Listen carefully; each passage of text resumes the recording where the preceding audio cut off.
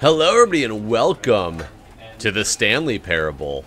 Now, this is kind of, I haven't played this game at all yet. I've never seen anybody play this game. I just heard it's really good, and that's where I'm going with this thing. Now, I find it really funny that this little computer monitor right here is like a mimic of exactly what my computer monitor sees, and ironically, like, this is a little red thing in the window. I can move that around. Look at that. That's crazy.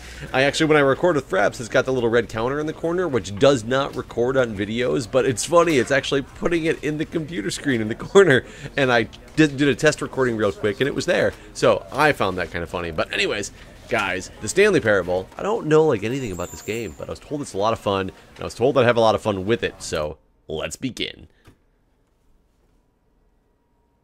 The end is never, the end is never, the end is never. End is loading. Oh, the end is loading.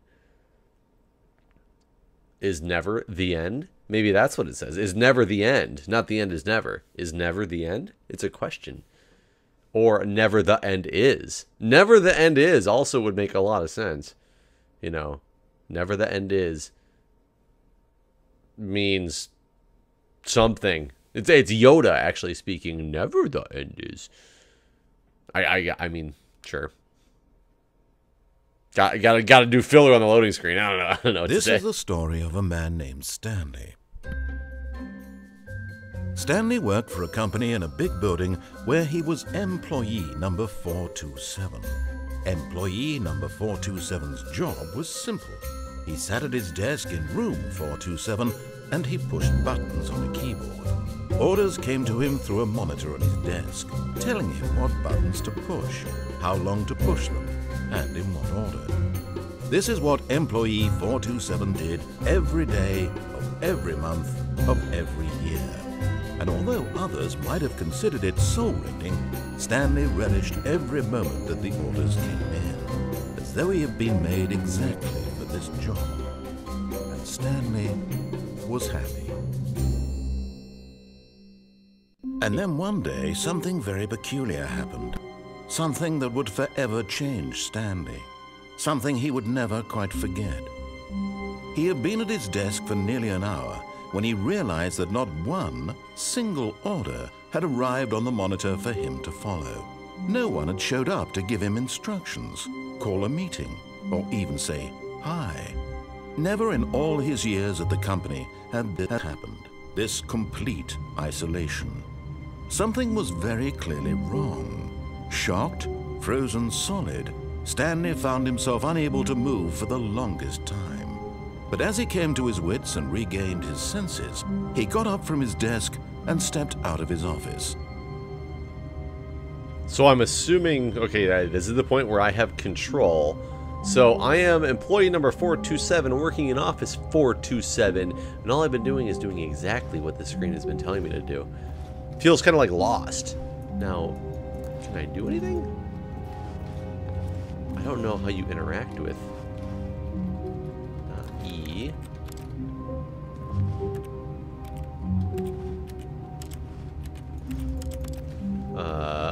Okay.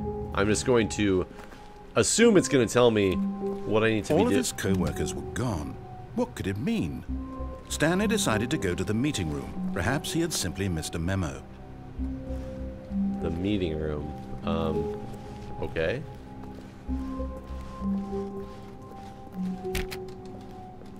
Can't open these doors, it doesn't appear. Is this the meeting room? It's the copy room. Why is the copier out in the middle of the world there? Where's the meeting room?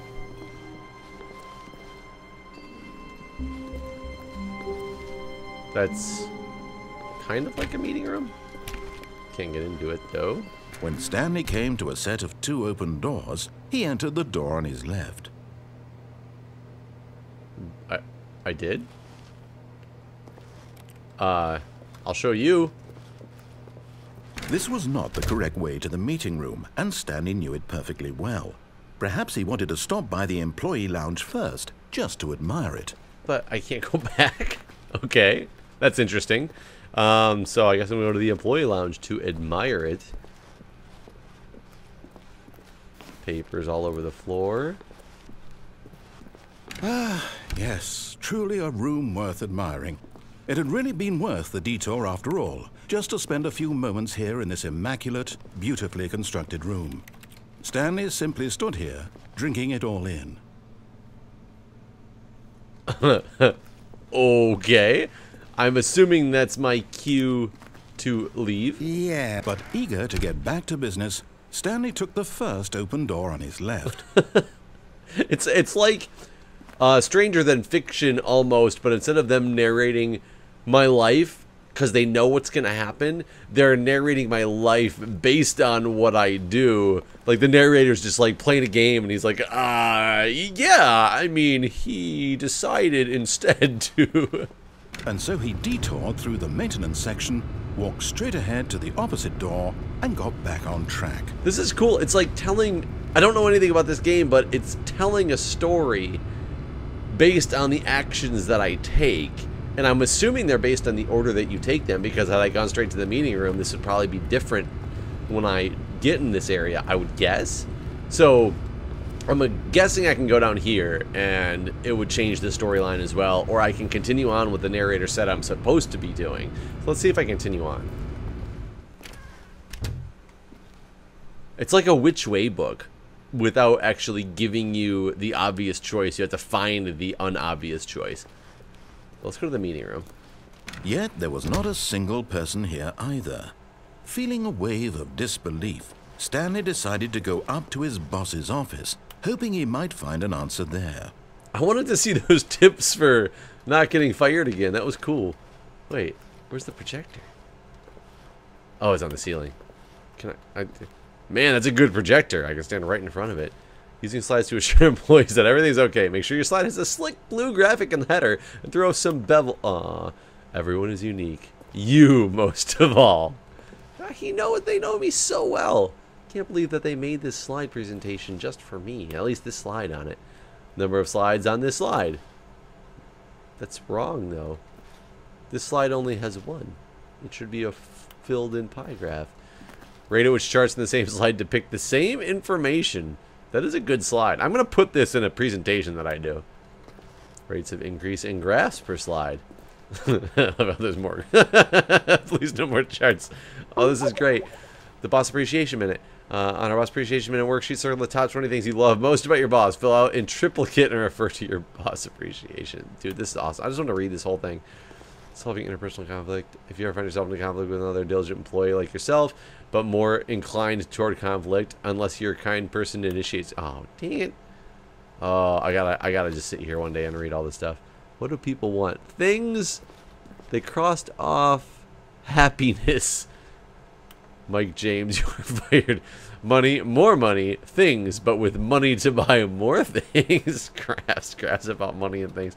Oh god, this is great. If you don't work in to do synergize core values expenditures, that's like bullshit bingo right there. God, this is so funny. Oh, I can actually go in the broom closet.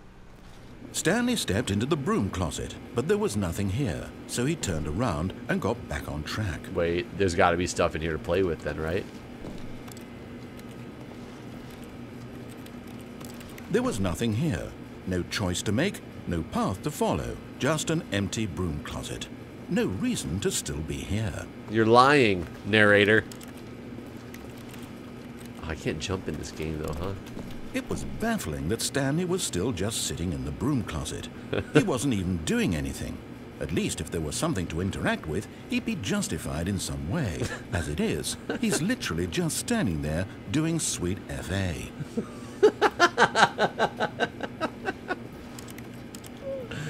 Wait, there's gotta be... Are you really still in the broom closet? Standing around doing nothing? Why? Please offer me some explanation here. I'm genuinely confused. You know what? Hang on one second, guys. Alright, guys. I'm back.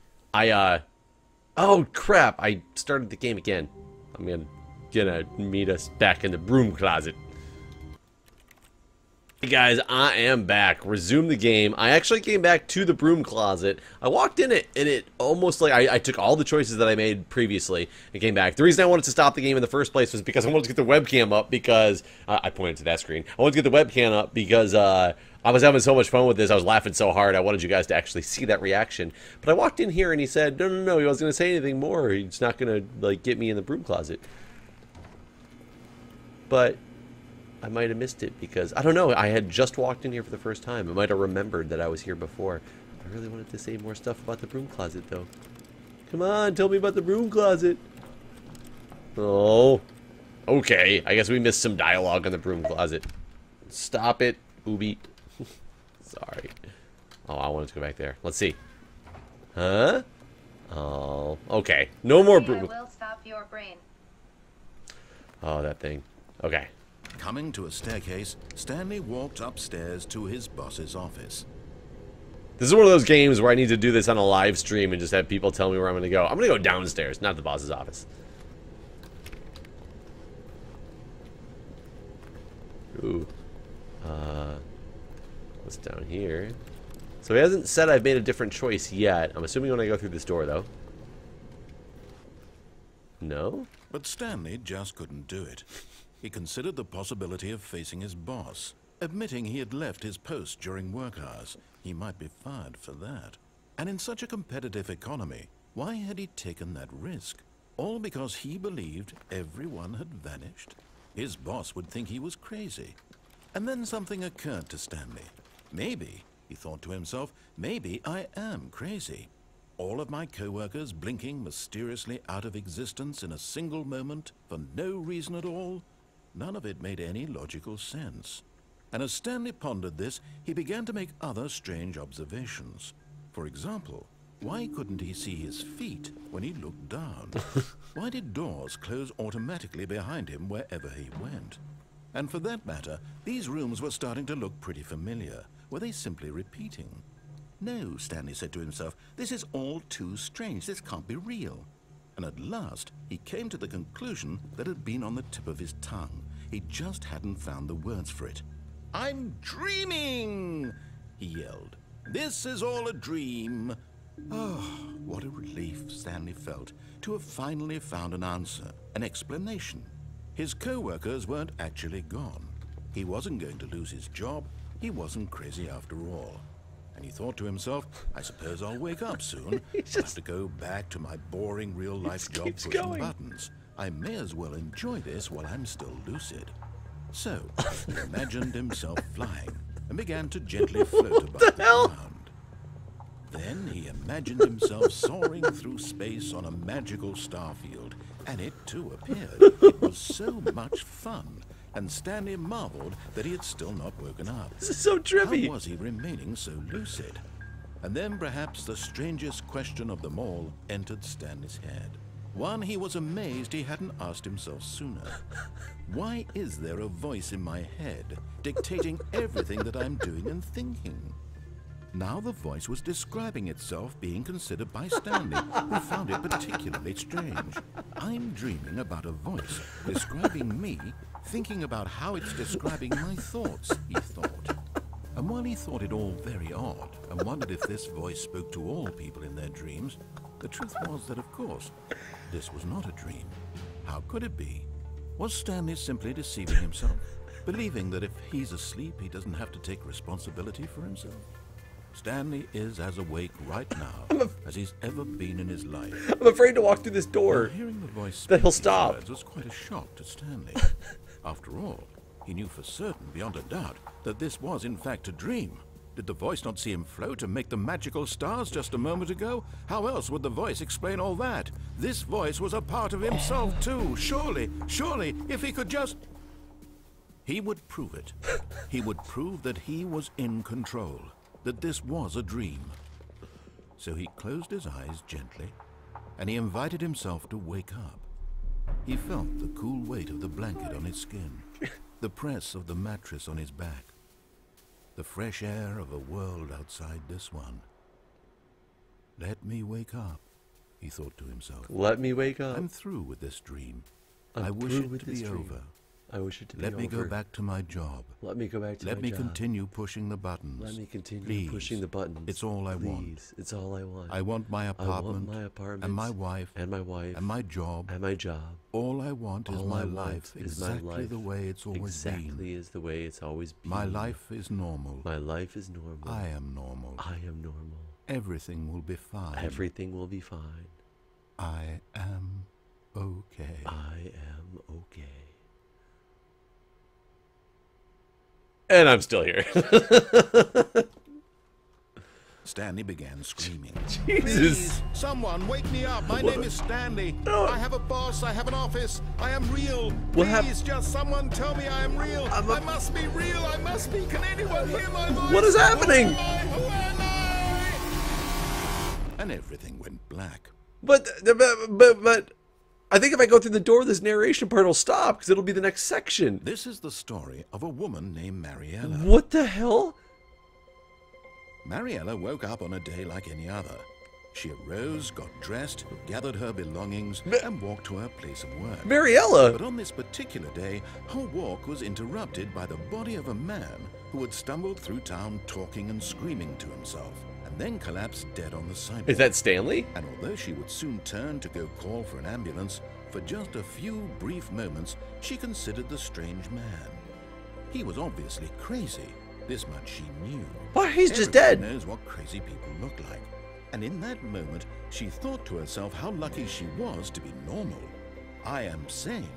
I am in control of my mind. Okay. I know what is real and what isn't. It was comforting to think this, and in a certain way, seeing this man made her feel better. But then she remembered the meeting she had scheduled for that day. The very important people whose impressions of her would affect her career, and by extension, the rest of her life. She had no time for this, so it was only a moment that she stood there, staring down at the body. And then she turned and ran. But to her meeting? Is that your typical reaction when you find a dead body?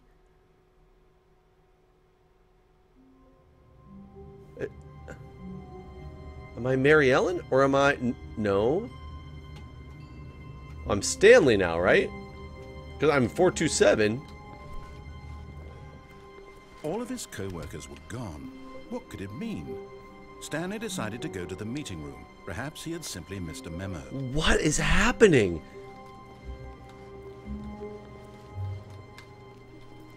This is... Was that stuff like this before? I think so, right? What if I do go to the meeting room this time? When Stanley came to a set of 2 open doors. See, this is what I was afraid of. Left. Moving into a door and starting the next scene. This is the meeting room, right? Yet there was not a single person here. Just trying to talk less, doing Feeling a amazing wave work all of the time. disbelief, Every day with Stanley decided to go up to his boss's office. Tips for not getting fired, don't hoping get he might fired. find an answer there. Okay, so this just starts... Oh, here we go. Oh, damn it.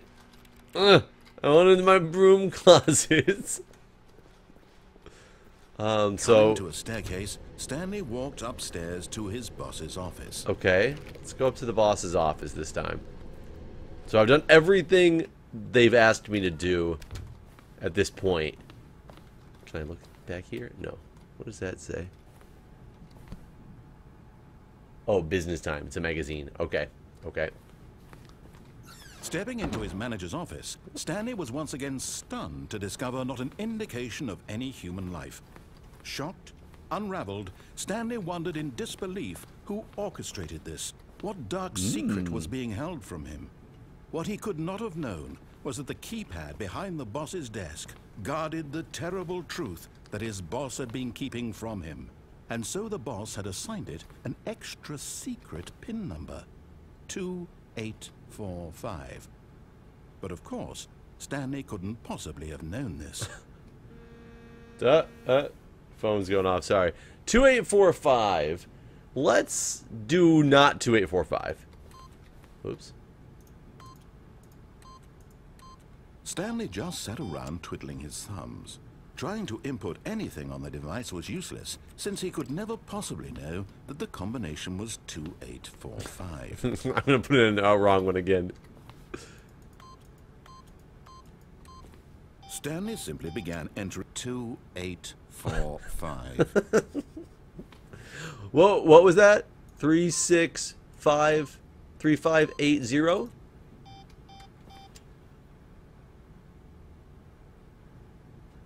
One, one, one, one.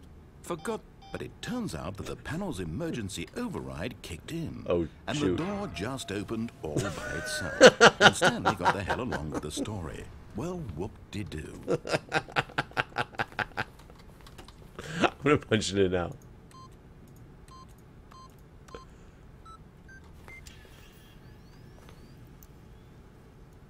Come on, tell me I'm a genius, narrator. Okay, some packing foam. For some odd reason, a generator, a trailer generator. Ooh, it's really dark back here. Oh, you can go back. Oh, crap.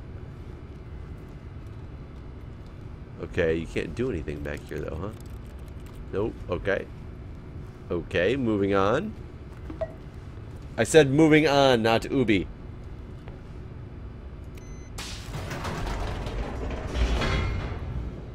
I have to think about that for a while.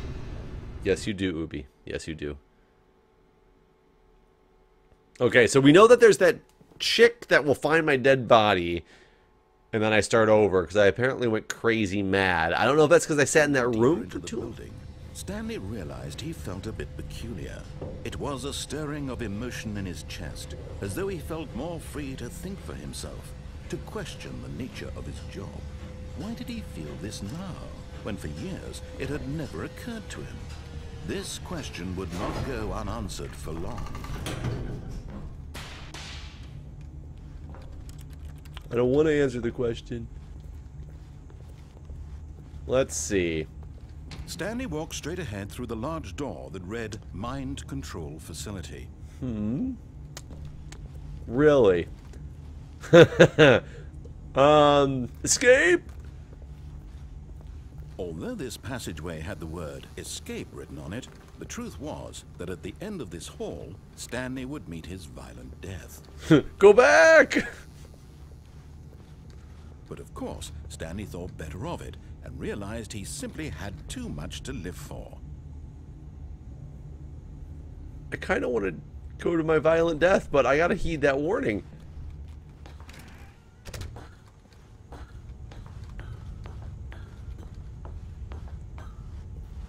Hello?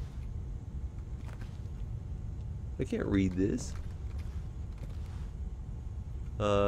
Lights. The lights rose on an enormous room packed with television screens.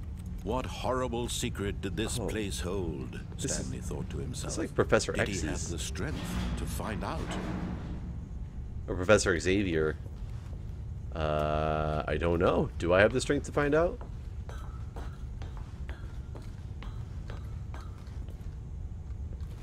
Cameras. Bunch of computers. Can I do anything with the computers? Or these papers? No. Nope. Button. Now the monitors jumped to my life, God. their true nature revealed. Each bore the number of an employee in the building. There's my desk. Stanley's co-workers. The lives of so many individuals reduced to images on a screen. And Stanley, one of them, eternally monitored in this place where freedom meant nothing. Is there anybody here? I'm looking for anybody. I wonder who's that. Who's that one? Whoa, whoa, whoa, whoa, whoa, whoa, whoa. Fired. Who got fired? What's why is it all oh, I need to see which one that one is. 528. There was a couple more over here as well, so maybe that's not that important, but what's on this side? This room looks really cool, that's for sure. People. This mind control facility, it was too horrible to believe. It couldn't be true. Had Stanley really been under someone's control all this time? Was this the only reason he was happy with his boring job? That his emotions had been manipulated to accept it blindly? Can I go back to... Oh, I can't. I was going to say, can I go back to my death now? No. He refused to believe it. He couldn't accept it. His own life in someone else's control? Never. It was unthinkable. Wasn't it? Was it even possible? Had he truly spent his entire life utterly blind to the world? It seems to be the case, yes. Here was the proof. The heart of the operation. Controls labeled with emotions. Happy, or sad, or content. Walking, eating, working. All of it monitored and commanded from this very place. And as the cold reality of his past began to sink in, Stanley decided that this machinery would never again exert its terrible power over another human life. For he would dismantle the controls once and for all. How? And there's lots of buttons to choose. There's lots of screens that are telling me this thing is offline. I can turn the power off. I can press some of these buttons. Is this the online one? This looks like the one that'll turn it back online. Can I turn it back online? Can I control it forever myself? Nope. Apparently I can't hit that button. Let's... It just says that they're offline. Can't do anything with these consoles. There's another button up here. Oh, there's a 3. I mean, am I supposed to do this in order? I mean, I obviously am wrong with the order if that's the case. I figured this is a power button as well, but that didn't do anything. Here's 1 and 2.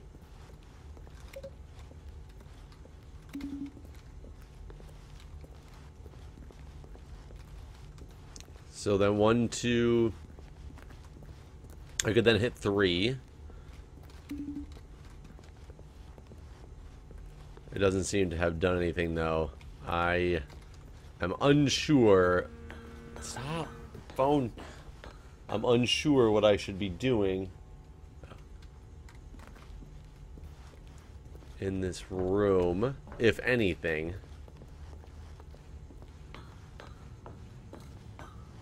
Mind control idle, awaiting inputs. Okay. Here's the system power. And when at last he found the source of the room's power, he knew it was his duty, his obligation, to put an end to this horrible place and to everything it stood for. If I turn it on, am I the guy in control? I'll be the guy in control. Oh, Stanley.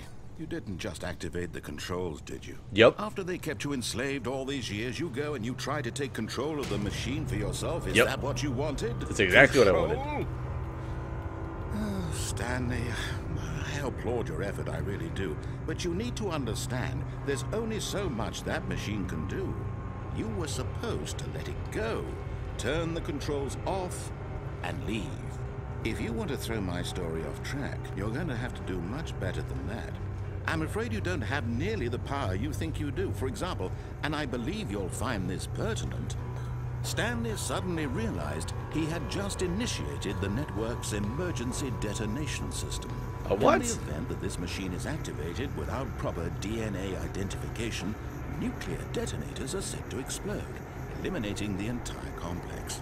How long until detonation then? Let's say, 2 minutes. 2 minutes! Ah, now this is making things a little more fun, isn't it, Stanley? It's your time to shine. You are the star. It's your story now. Shape it to your heart's desires. Okay. Oh, this is much better than what I had in mind. What a shame we have so little time left to enjoy 3. it. Mere moments until the bomb goes off. But what precious moments each one of them is. 3. More time to talk about you, about me, where we're going, what all this means. Incorrect. I barely know where to start. Incorrect. What's that? Yellow. You'd like to know where your co-workers are. A moment of solace before you're Yellow. obliterated. All right, I'm in a good mood. You're gonna die anyway. I'll tell 3. you exactly what happened to them. I erased them. I turned off the machine. I set you free. Of course, that was merely in this instance of the story. Sometimes when I tell it, I simply let you sit there in your office forever, pushing buttons endlessly and then dying alone. Oh, shoot. Other times, I let the office sink into the ground, swallowing everyone inside, or I let it burn to a crisp. I don't get what they want me to say this, though. This version of events has been rather amusing. Watching you try to make sense of everything, Voltage and take control back unit. the control wrested away from you, it's quite rich. I almost hate to see it go. But I'm sure whatever I come up with on the next go-around will be even better. My goodness, only 34 seconds left. But Stop. I'm enjoying this so much. Me too. You know what? To hell with it. Incorrect. I'm going to put some extra time on the clock. Why not? Executing button. These are precious additional seconds, Stanley. Time doesn't grow on trees. Oh dear me, what's the matter, Stanley?